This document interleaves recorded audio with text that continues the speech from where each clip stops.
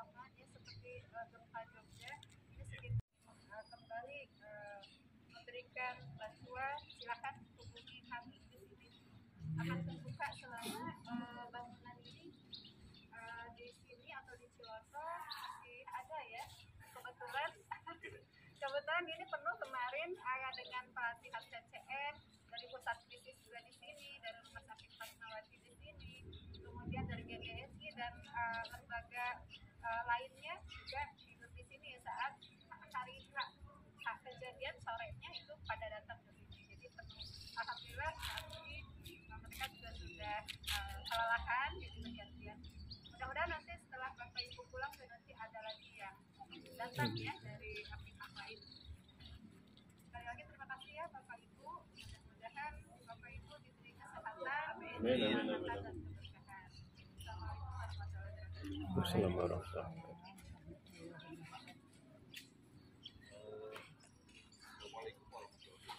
Waalaikumsalam warahmatullahi wabarakatuh.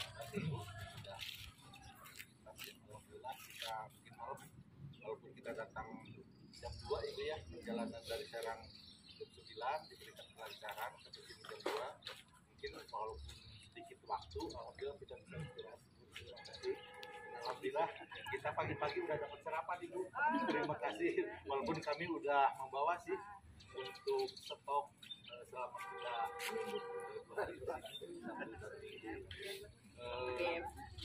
mungkin untuk selanjutnya kata perjuangan rombongan terhadap kita mungkin ke tanah yang berumur rencana untuk arahannya di mana tempat parkirnya. Dan kita juga bawa tenda nasi terpal, nanti akan mendirikan terpal. Kegiatannya satu kelompok kita di terpal, yang lainnya kita roadshow mobilnya untuk home care baik perawatan luka dan lain-lainnya. Kemarin kan ada info dok ya untuk perawatan luka sama banyak yang haji katanya ya, yang tensi tinggi kita alhamdulillah bawa untuk hal lagi. Terima kasih sekali lagi yang sudah memberikan masukan. Mungkin untuk selanjutnya ya. Assalamualaikum warahmatullahi wabarakatuh. Ibu, saya sebagai ketua rombongan mengucapkan terima kasih ya. Saya berpikirnya tuh pas kesini tuh tidurnya di tenda ya. Tidur di tenda malah kehujanan ya. Saya udah siapkan jaket sama jas hujan sebenarnya buat tidur itu. Tapi alhamdulillah tidurnya sangat nyaman, dapat sarapan luar biasa. Saya ucapkan terima kasih, mudah-mudahan berkah Ibu ya. Terima kasih. Assalamualaikum warahmatullahi wabarakatuh. Ini adalah terapi kesehatan, pengobatan dan terapi bagi warga yang ada di daerah korban gempa. Pemeriksaan kesehatan dan pengobatan, dan di sini adalah penebusan obat yang dilakukan oleh tim medis dari apoteker Banten.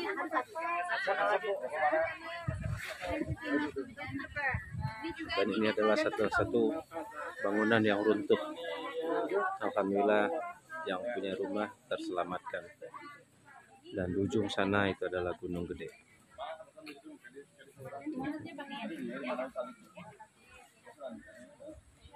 Ini adalah tim dari tenaga kesehatan Banten.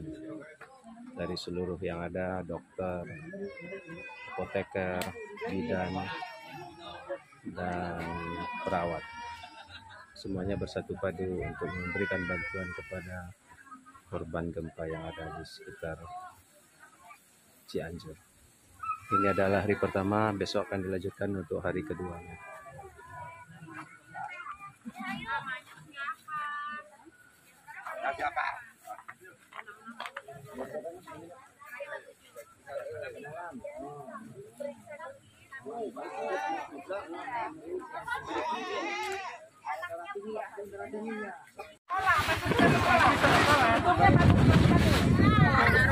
Ini di tengah angin yang kencang, tim Nakes mengadakan trauma healing buat anak-anak Oh. Semua anak-anak yang di sini mendapatkan hadiah. Semoga Kurang nggak itunya? secara psikis mereka sembuh semuanya, tidak trauma lagi.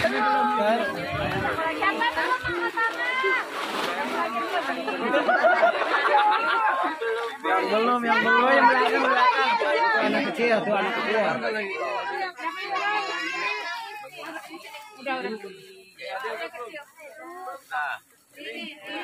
Kirian, ini mas, anu di pas kopi dua, di pas kopi dua, di pas sebelah. Ini tendanya belum nih.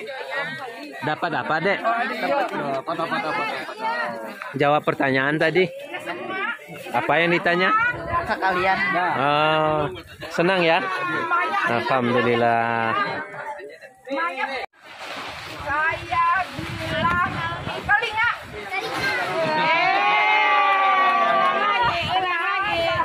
Yang salah berdiri ya, maju. Ada dikasih hadiah. Yang salah yang dapat hadiah. Saya ada alas ini nggak sih? Yang salah maju, yang salah maju. Dengerin ya, jangan melihat saya pegang apa. Yang didengar adalah omongan saya ya. Oke. Saya lagi sakit perut. Ya betul, saya dengar ya. Saya lagi kepengen pegang hidung.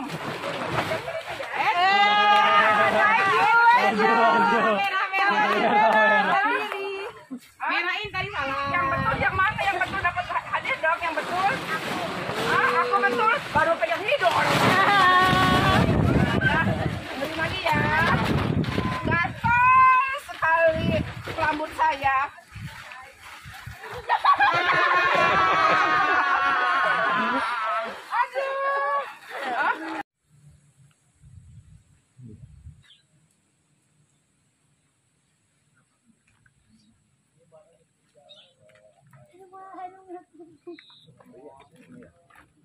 Curam? Curam ya? Curam, Dok.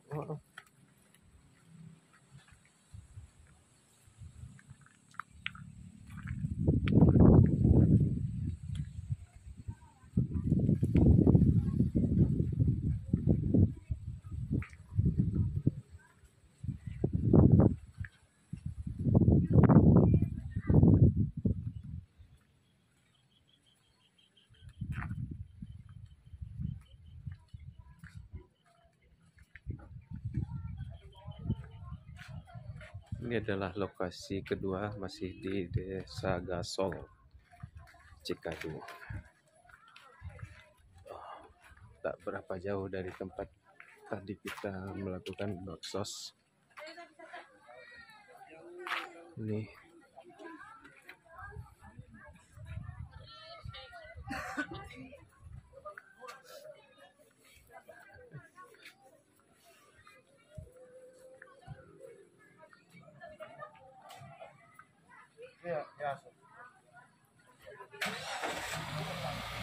masjid.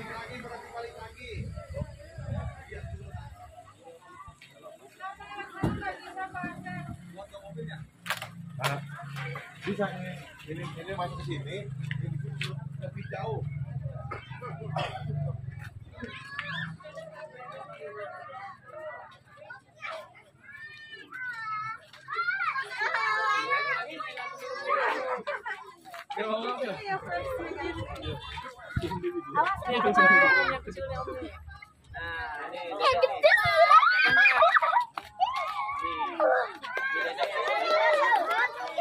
Ini belum. Habis.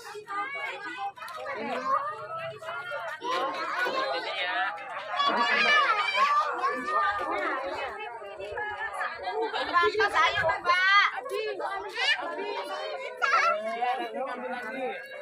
Oh, ada tenda. Oh, udah ada tenda. Oh, kasih tenda.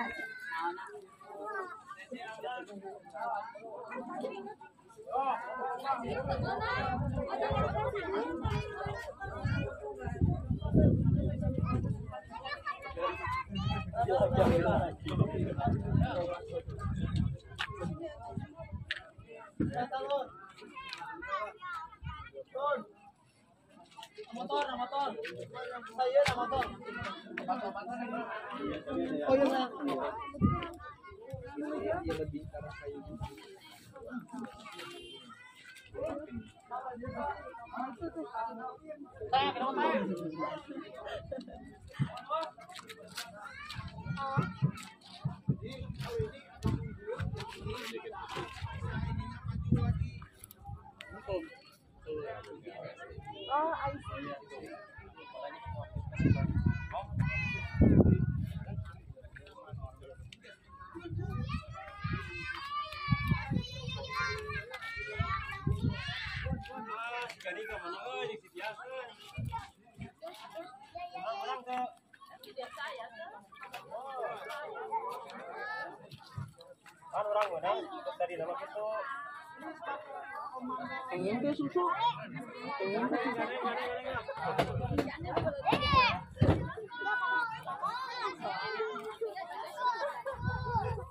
Susu datang ke ayam.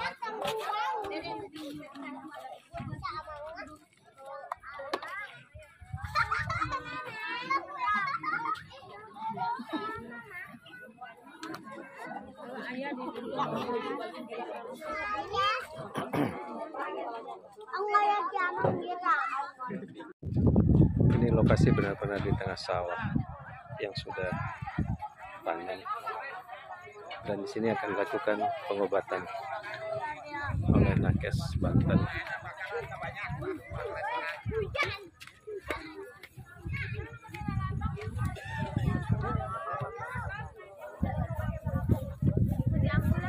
Ya, Sudah dapat resepnya, Pak? udah resepnya udah dapat. Pertama Pak Haji. Alhamdulillah. Memprihatinkan.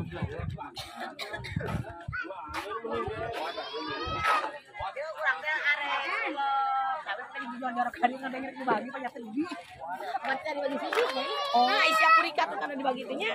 Ini khusus ibu-ibu. Iya, ibu-ibu bapak-bapak ada. Kan ini kan bagian di sini, sebelah sini. Tapi kalau hujan basah ya? Iya, basah. Kalau hujan ya basah, Pak. Masa kering. Ya Allah. Ya. Udah begitu.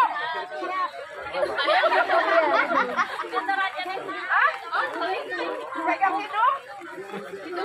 Pegang hidung. Hidung benar kayak nih pegang hidung.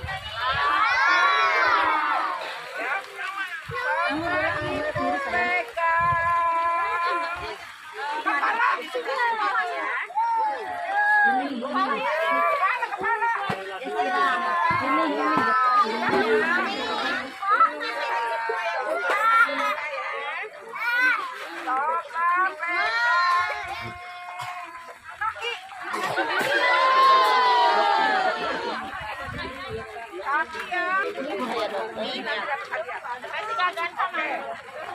Siapa yang berani? Ada si Astagfirullah.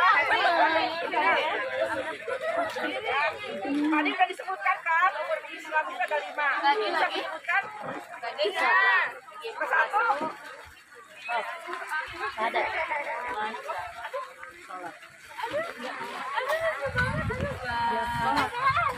Itu cara. Cari giginya itu banget ya Allah. Lagi. Ada.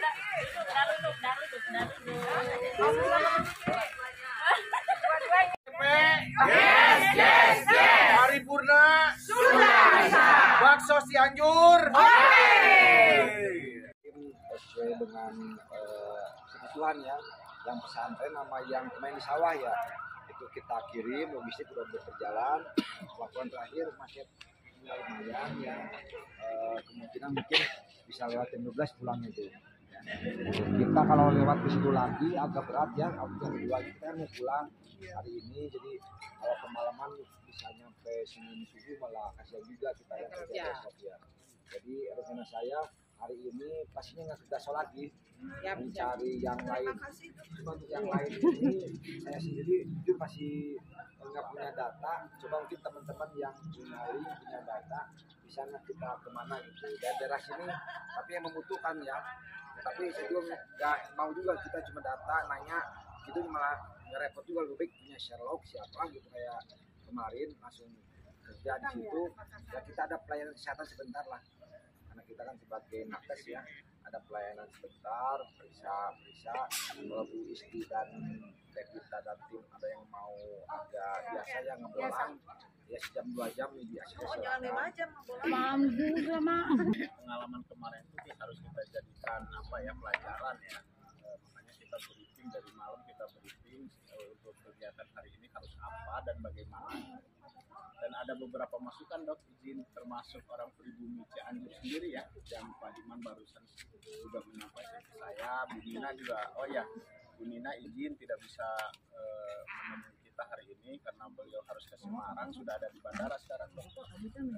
Salam dari beliau, terima kasih atas nama masyarakat Cianjur untuk kita semua ya. Pedalaman lah ibaratnya ya, ke apa kita masuk dari jalan raya, resikonya kita siap bermacam-macam pria. Yang pertama itu. Yang kedua, ini jalur info lagi, jalur turun ke arah Jakarta ditutup sampai jam 1 siang. Ayo diinterupsi bentar. Teman saya kan di puskesmas di Ciloto, di sini di Cimacan, beliau mau ngasih tahu lokasi yang terdekat. Nah, kalau mau sebentar, seperti ada Pak itu. Toto mau datang di sini. Nah, barusan Dokter Ate kan menyampaikan, silakan kalau ada yang punya lokasi link, silakan. Dia mau Gitu datang kan. lagi di Mudah-mudahan nggak sampai ke Gasol ya Bu ya. Cuman ya kita situasikan juga. Ini di hari kedua kita survei di daerah Baros ini, tidak jauh dari Cipanas. Ini kondisi pengungsi. Nah, ini adalah Gunung Gede. Nah, ini adalah pos relawan semuanya, dan ini adalah warga.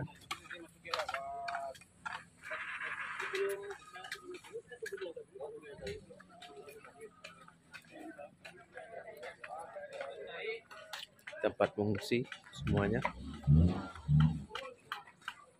Belum ada warga yang menempati rumahnya lagi.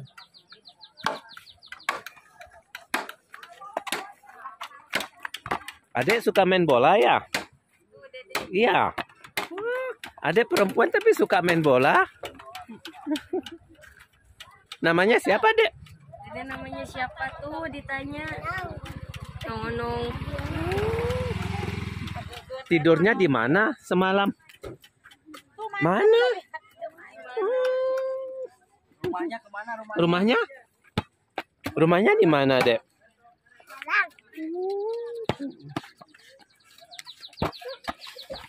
Berapa keluarga di sini, Teh? Enggak, total semua ada 200, 300 keluarga ada. Semua sini. Nah. Ada tulisannya. Soalnya gede banget ini area pengungsinya ya. Ini nyunci di sini ya. Air dapat ya? Lancar.